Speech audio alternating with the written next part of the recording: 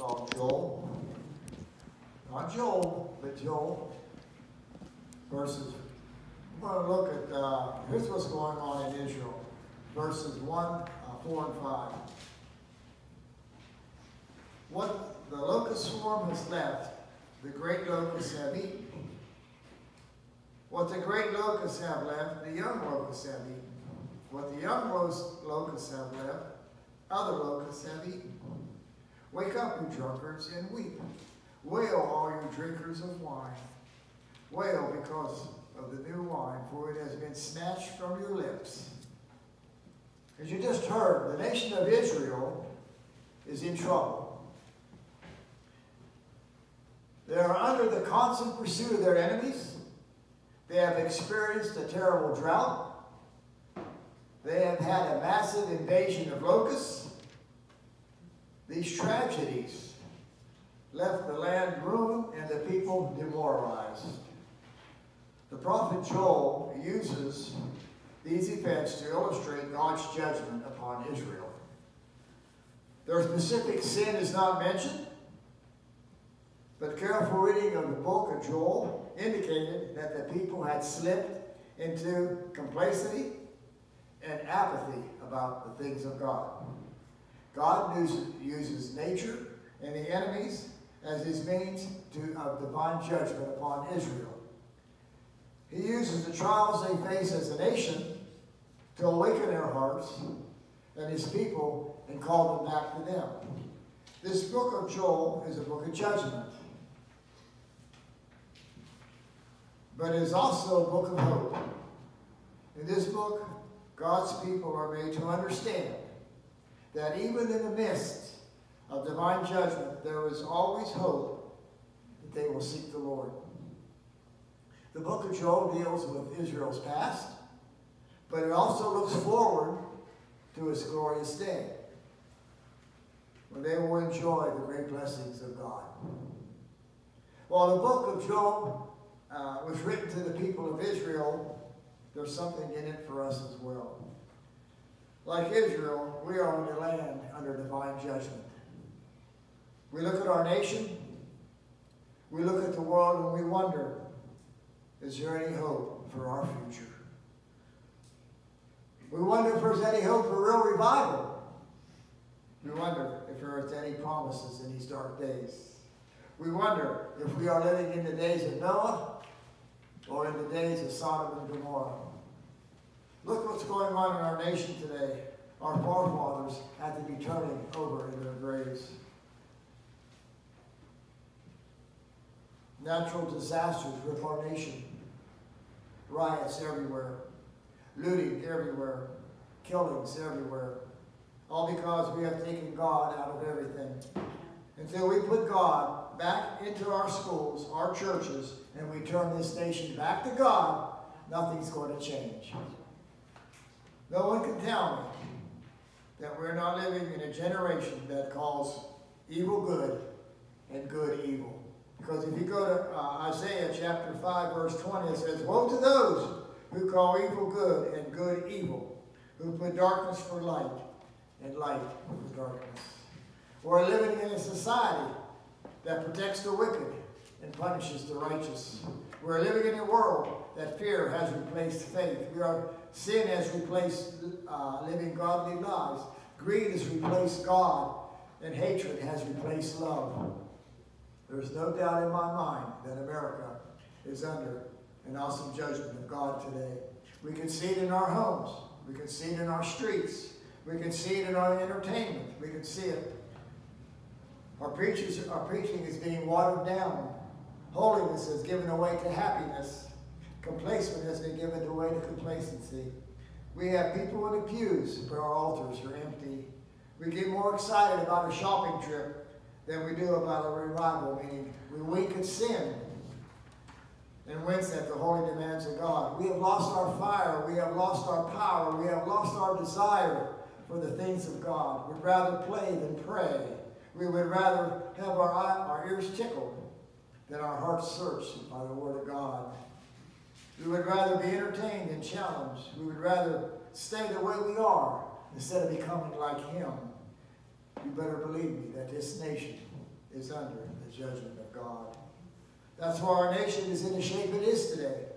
That's why our churches are in the shape they are in today. That's why we're experiencing a spiritual drought. Then we wonder why our young people have little desire for the Lord. And the only thing that will change this situation, and I know one wants to hear this, but it's genuine repentance. God is not looking for more external displays of religion. He's looking for changed hearts. He's looking for people who are broken over their sin and are willing to change.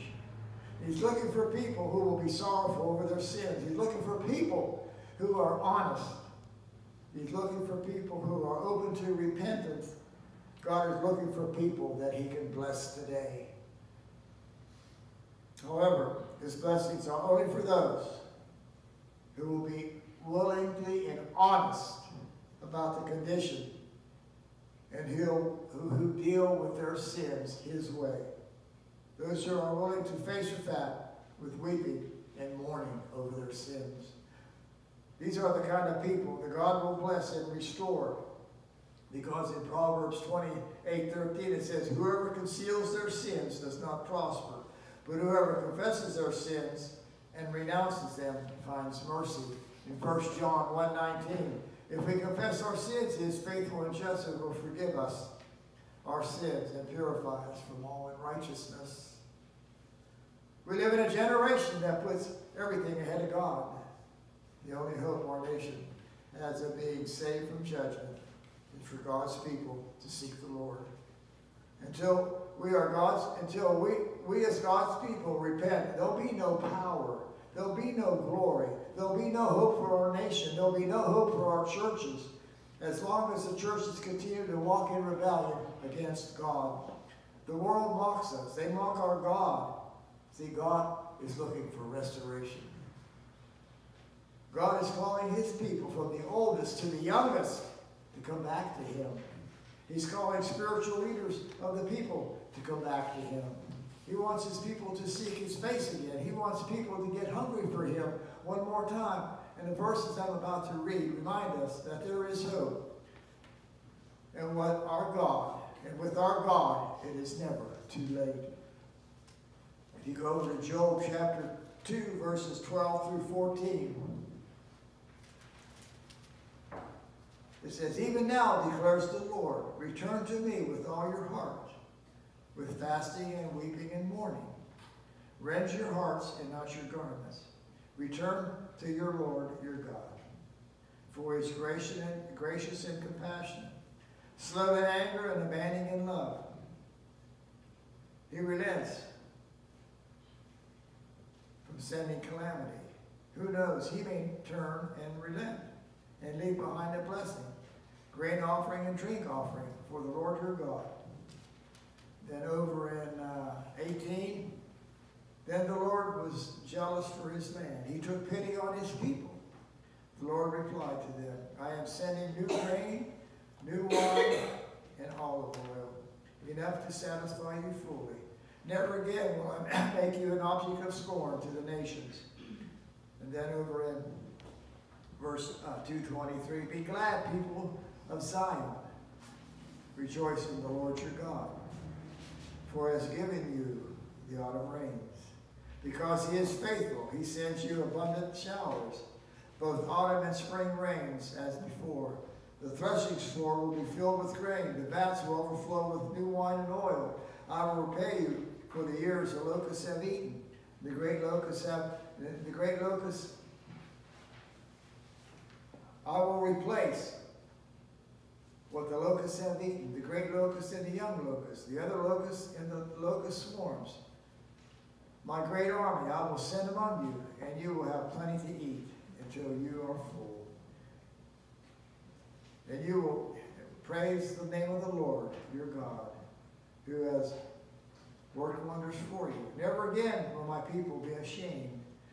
Then they will know that I am in Israel, that I am the Lord your God, and that there is no other. Never again will my people be shamed.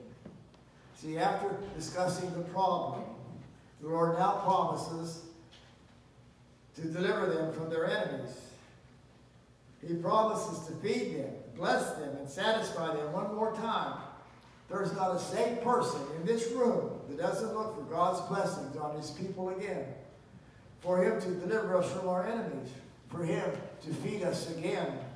God promised that everything that has been lost will be replaced. That's what we need in our day. We need the Lord to open up the windows of heaven and erase the spiritual drought that we have been living in. We need him to send the heavenly rains upon us one more time. We need him to give us back everything the enemy has tried to take away. We need a revival of his presence. We need a revival of his power in our services. We need a revival of the conviction of God for the lost.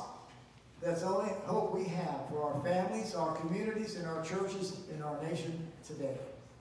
I could be wrong, but I believe that the church will experience one more revival before the Lord comes. I believe that God still has a remnant of people out there who love him more than they love their sins. I believe God is going to purify his church.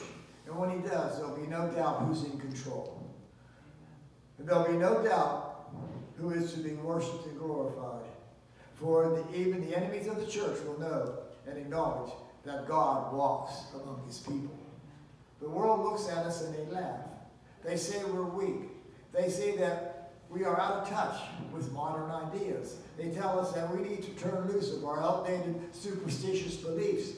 That we need, they say we need to forget about the Bible. They say we need to forget about preaching Jesus as the only hope of our salvation. They say we are foolish idiots who need religion because we are unable to deal with life. They say we need a crutch to make it day by day. They're right about one thing. Jesus is a crutch. And I'm too crippled to walk even one step on my own without him. But they're wrong about the rest.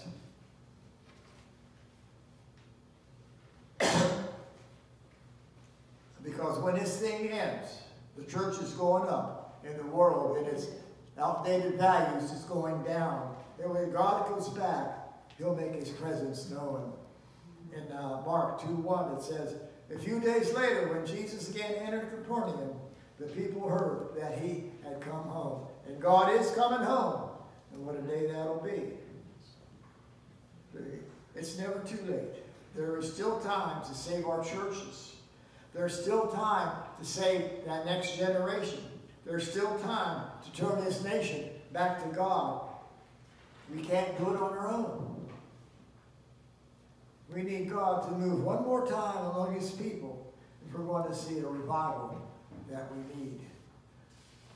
We're going to change our ways. We're going to have to wake up, clean up, and get back to God. And I believe that Paul's words to the Romans in Romans 13, 11 through 14, sum it all up. And do this. Understand the present time. The hour has come and is already for you to wake up from your slumber, because your salvation is near now than when you first believed. The night is nearly over. The day is almost here. So let's put aside the deeds of darkness and put on the armor of light. Let us behave decently as in the daytime, not in carousing, drunkenness, nor in sexual immorality and debauchery, not in dissensions and jealousy. Rather, clothe yourselves with the Lord Jesus Christ, and do not think about how to gratify the desires of the flesh. And I do believe that we are living in the last days. And I do believe that when he comes back, there's going to be fear, there's going to be trembling. And there's going to be God, oh my God, what's going on? What has happened? But it's going to be too late for so many. And we have nobody to blame but ourselves for becoming so complacent and putting church below everything else. And it's nobody, it's my fault just as well as anybody else. We let them take prayer out of school. We didn't say a word. We're letting them take the crosses down everywhere. We didn't say a word. We let them take the 10 Commandments out of everything. We didn't say a word. Then we blame everybody else. We need to search our hearts. And if we're truly Christians, we're going to believe and stand up for what this country was founded on. One nation under God, with liberty and justice for all. Let's pray. Father God, it is time for your churches to awaken. It's time for them having a spiritual awakening, not only in this nation, but in the world. Everybody has their agenda, and they can flaunt it day and night, but let us say something, and they try to shut us up. And I believe the reason they're trying to shut us up is, Father God, that they don't want to see the light. They don't want to be exposed to their darkness. They don't want to be exposed to their sin. That's exactly what they're afraid of. And now, Father God, as we prepare to sing this closing hymn, I don't know when, if ever, the church will get back to normal. But you understand the situation. But what everybody forgets about is you're still in control of this world. Nothing happened, or is going to happen, shocks you off your throne. In Jesus' name, amen.